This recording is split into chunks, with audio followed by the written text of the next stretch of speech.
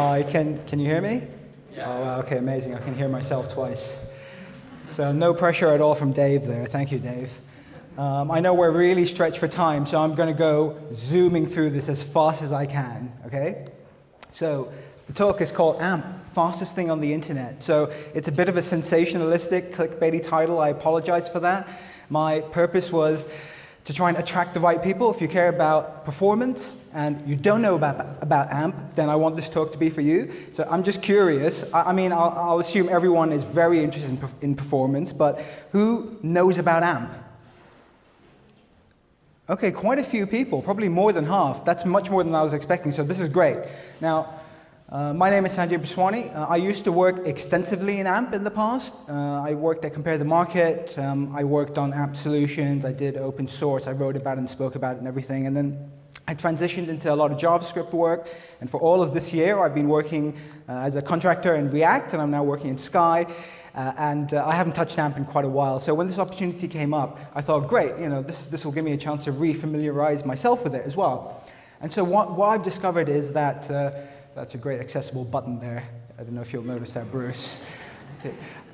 But what I've discovered in my time working alongside people who don't really know much about AMP or haven't worked in it extensively is that I find a lot of situations in business or in our day-to-day work where I think that actually AMP could solve something here, or there'll be something in AMP that should be part of the discussion. Maybe it shouldn't be what we go for, but it's hard to find a common starting ground. So that's where I want this to be, just like a really quick high-level primer that just skims all across the whole landscape, right, and gives us a bit of an idea of what to look for and what we're dealing with.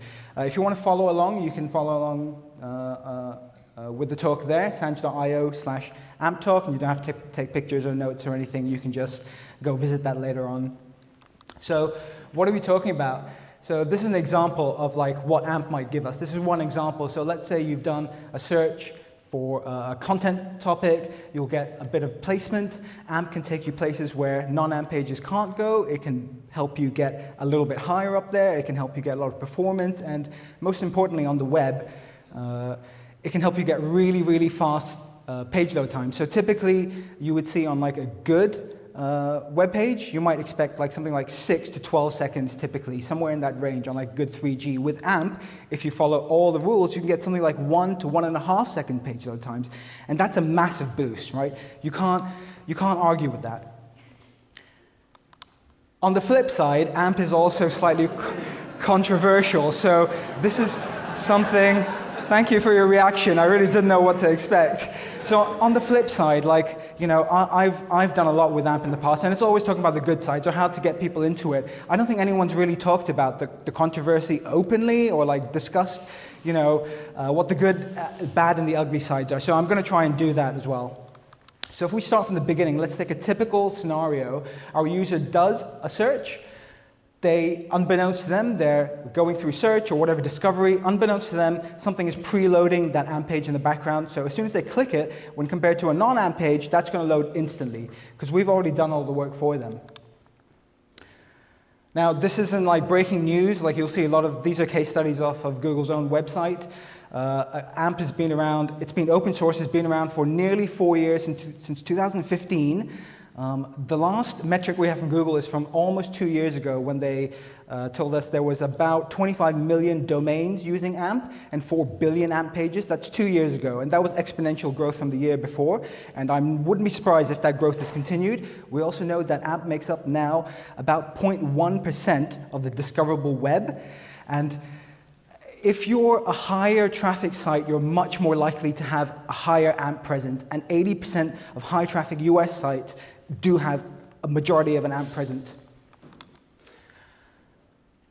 So like I said, this all started in 2015. That was the same year that Apple News came out and Facebook Instant Articles came out. So Google wanted to be a part of this movement as well, and that's where we have this. So this is their mission statement. Now, the most important one I'm going to pull out there on the left is that user experience trumps developer experience trumps ease of implementation. Now, we probably all have a lot of conversations about how we can optimize our code, how we can do performance better, but really, those conversations always kind of involve us. Like, how are we going to be still happy with it? How is it still going to work okay in our code base? With AMP, they throw all that out the window, and they only think about user experience first. So we'll look at some of the building blocks that we have. Firstly, it's sort of like HTML web components, if you're not familiar with it. So on the right, you can see there we have like a list, we have a carousel, we're getting some data, we're iterating over it, we have an image. And the way that that works is that, firstly, in the top left there, we'd have to load the AMP runtime. That's sort of the brains of the whole operation that manages resources, knows about critical viewports and things like that. And then for each of the components that we wanted to use, we would have to use like a corresponding AMP tag, a script tag, a script that brings in that component. Now, there's a lot of components. They're open source. You can contribute to them. You can open issues. You can ask other people to fix them. You can suggest brand new ones as well. And in the past, what I've done is, now these components aren't meant to be used on their own. They are meant to be used on top of the AMP runtime. But in the past, I have used them as standalones. Like, I've needed a carousel or a light box, and I thought, screw it, I'll try it, see what happens. And it's worked okay. It's not fully supported. And the future plan is for something called Bento AMP, where they're going to allow you to use these components standalone, so you won't need the runtime. And the intention there, I think, is to give us a way to, let's say, pick a component, and then we don't want to worry about development for the future. We don't want to worry about keeping that up to date with what's the most performant way of doing things. They'll worry about that. We just follow the API. So now we know about all the building blocks that we have, the sort of Lego. That's cool, but then that doesn't get us all of the benefits of AMP. We have to follow the rules to have like a valid AMP page. So there's it's a little cut off, I'm sorry, I wasn't prepared for the screen size. But on the left, you'll see there's just a little bit of boilerplate that goes in our markup. On the right, you can see the three sort of major rules. Some HTML is not allowed, mainly the ones that would load resources, like video, image, and so on. There are CSS restrictions. Ultimately, the final output of your CSS has to be one inline script style tag at the head of the page.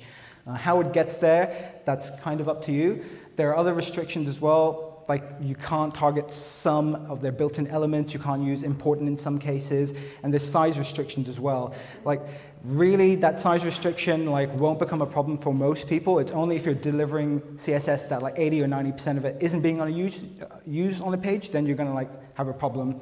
The biggest one is custom JavaScript restrictions. You're not allowed the script tag in there, and you're not allowed, until now, really any custom JavaScript. So that was always the biggest problem. And you're probably asking, well, that's quite a big problem. And it is. So there have been good ways of solving interactivity in there. Again, I'm really sorry you can't see it there, but at the top, we just have a way of maintaining state, and then the middle there, you've just got a button that has it captures an event, and it can fire something off to the runtime. And then at the bottom there, you'd have a binding. So state, events, and bindings, that's a pattern that probably most people are really familiar with. We can do that in AMP. We can use iframes. We can use AMP install service worker, which is pretty good. It ties in very well with the PWA ecosystem, and there's even something ridiculous called a PWAMP, a progressive web AMP. But the really nice thing about the AMP service worker is it gives you one line offline capability. So one line of code, and you'll give all users 100% offline capability. About a month or so ago, they actually finally released this AMP script. So now you can write custom JavaScript in your AMP pages. The issues are obviously that, again, there's some restrictions. I mean, if you're interested, you can go check it out. But basically, you're restricted to about 150 kilobytes of JavaScript on the page. So you won't be able to use jQuery, React, and Angular all bundled in, to give you a nice button. All of your interactions. Anything that changes layout due to an interaction has to happen only within the scope of this DOM. There's a few other things, but it's pretty good. We're getting there, I think. Now, if you follow all those rules, great. Now you've got a valid AMP page. So in the bottom left there, you've got your code that you've shipped off to your domain, and then on the right there, the bottom right there, you've got an AMP cache. So that's basically a CDN that will host your page, if it's a valid AMP page. Traditionally, it used to only be Google, but now Cloudflare and Bing also provide CDN. So you don't have to opt into one ecosystem. You could use all of them or pick the one that you like. And then the final bit of magic is the viewer that sits above that. So if our user is hitting our AMP cache page and they're coming via the viewer, they're going to get that preload kind of experience. The AMP viewer, as well as everything else in the AMP ecosystem, is open source. So it'll forever be there to extend and reuse for anyone that wants to. That AMP viewer now, again, like probably a year or two ago, it was only in Google domains, but now it's everywhere. And it's being adopted in like quite a big way, and that's the thing that's doing all that magical preloading and stuff. And what it's technically doing in Google search is it's loading those preloaded pages into an iframe, but because the runtime manages the resources, you don't actually load any resources until you navigate to the page. So this is an example of what that would look like. So you've done a search for something. In this case, it's like something that gets a content hit. In the top there, you'll see the top news stories or the top stories carousel. So if you're a valid AMP page, you get present in there, and you get this kind of like slightly native mobile kind of experience on the web or in your browser. Apart from content, e-commerce is the big other industry that they've tried to conquer. And this is an example of AliExpress, and this is like a fully featured end-to-end 100% AMP experience where you can go shop and buy something, add it to your cart, check out, and do all that. They've been using AMP for quite a long time, and it's doing quite well for them. It's not only content and e-commerce, so compare the market where I used to work. This is an example of me doing a search, and there are some AMP and non-AMP pages. The AMP page loads like really quick. It gives you a whole bunch of stuff, lets you do whatever you want to do. You can sign in, you can go get your car insurance quote, so on. And then you'll see there on the right is the little gray AMP logo. Now that's the thing that in top stories and in search sort of denotes you're going to click on an AMP page. And about I think 2 years ago, Google came out with their own research to say they're tracking something like a 0.1 to 0.5% increased chance that a user is going to click on that. And there's a link in there. If you visit the site later, you can click on the Read More link, where there's a case study from Want Mobile that was earlier this year that says that they're seeing something like 5 to 11% higher chance that someone's going to click on a link in a given situation if they see the AMP logo, because they've become used to the fact that they're going to get a fast page. So that's kind of like a gist of what AMP is. You have AMP websites at the top there. You have AMP stories. That's a really cool new like visual storytelling kind of format. There's AMP ads if that's your world. And AMP email is very cool as well. So this is not really performance. This is just kind of bringing email into like the modern age with like interactivity and stuff. Again, it's available on Gmail. It's available on mail.ru. It's also available on Outlook now.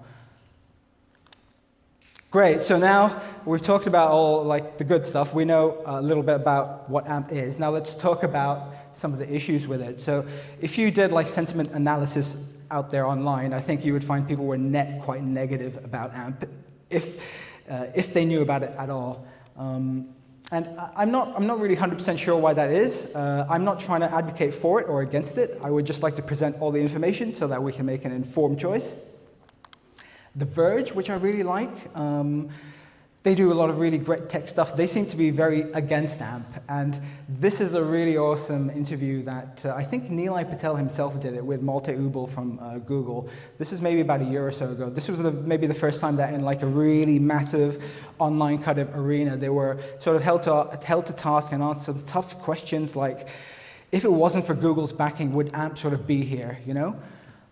You can read all about that on The Verge's AMP site. And then there's also a lot of other really constructive criticism. Like this one, this is probably one of the first big movements that came out after AMP started to really sort of gain popularity. This letter itself has like maybe 700 or 800 signatories now. So, and it's not. It's quite constructive. It offers some, you know, it offers some criticism about what AMP is and what it could be doing differently, and it also suggests some alternatives. Mainly that AMP gets so much preference, but we have ways of measuring it and creating really performant sites now, so why not give all of those performant sites the same preference? This is another one from Andrew Betts. So he inadvertently ended up suggesting a spec for the web standards, which the AMP now uses to do something called signed exchanges, which kind of lets a CDN deliver you an AMP page from their own domain, but pretending to be from the original domain. One of the main points in this article is this sort of self-inflicted coercion that we're sort of going through, because we're seeing all the success for everyone else. We'd sort of be crazy not to use it ourselves, right? And one of the other problems is that it is very successful. So it has been involved in a little bit of misinformation and misuse in the past. There are some links there. I don't have time to go into it right now. It's not all wine and roses. Like I said, not everyone sees a boost. Compared to the market, I think we saw something like a 90 to 95% success chance on a page that we converted to AMP to see an uplift. And in most cases, like really massive uplifts, like double-digit boosts. But that still means in 5 to 10% of the cases, really oddly, we were seeing like little negative effects. And they exist as well, but I think that sort of comes down to the implementation itself. Whatever you're replacing with your AMP version, something's gone wrong there. And it may be AMP's fault, it may be the technology's fault, it may be the business's fault for not giving us people enough time, it may be our fault for not delivering enough. Google as well are kind of aware that there's this big pushback against AMP, and there's this sort of negative sentiment around it. So they're trying to sort of debunk some of these myths, and there's this page here which you can go and check out if you want. The main one is that, the main few are that this is like a Google thing. It started off as a Google thing, and it's like totally open source now. So there's lots of other individuals and companies involved in maintaining and progressing this forward. And that one of the other big myths is that this is only for the mobile web. It isn't. It's for all web experiences everywhere now, and it's for email, so on, so on. A couple of other points I'm going to raise is that there in the top right, in the bottom right, sorry, when we're in the AMP cache, when we're in a CDN, we're on someone else's domain, either Google's, Cloudflare's, or Bing's. So suddenly our first-party cookies become third-party cookies. Now, that's a big stumbling block. There are ways around it, and they give us solutions, but it's not perfect and it's not super pretty. If you're that AMP viewer that's preloading all those pages, those are tens or hundreds of kilobytes of extra data that's being shifted down the line. Also, that page that we've built ourselves, that is not an AMP page, can actually be more performant than the AMP version itself, but not in the AMP cache. Those are the AMP components that we saw. That's a lot of components, right? How do you begin to find what you want? And the problem is what they want to do with Bento AMP to give us one component to use forever, one API, they won't be versioning that. So as they keep adding to it and changing it, the version will stay the same. So we don't yet know what's going to happen down the line. Implementation, not super easy, but we've got a few choices now. Gatsby's got a good plugin. If you're in the WordPress ecosystem, you've got a lot of great choices. And Next now has first-class support for AMP using React, and that's what this is built in. This is an AMP story written with Next in React, and it's a valid AMP page on that site. This is about the technical steering committees that Google have now. So Google have opened up to say there are advisory committees that you can join to sort of become a part of the AMP process. And you can go check that out if you're interested. This is a blog from someone who did join, and he doesn't really like AMP, so he's trying to do what he can to sort of push it into the right direction. It's really nice that the sort of ecosystem is open to all that. And awesome, last slide. So the final thing I'll say is that we are not our users. We may look and sound and act like our users, but we're actually very different. We experience our web experiences, the things that we built, very differently to the way that our users do. And the billions of data points that we have kind of suggest that they like what AMP is doing. So I will leave you with that. I will say that that was a lot of information. It was very fast, and I really skimmed over a lot. Thank you for listening. But I hope you now know a little bit more and can sort of make that judgment yourself if it's a good or bad idea. Thank you.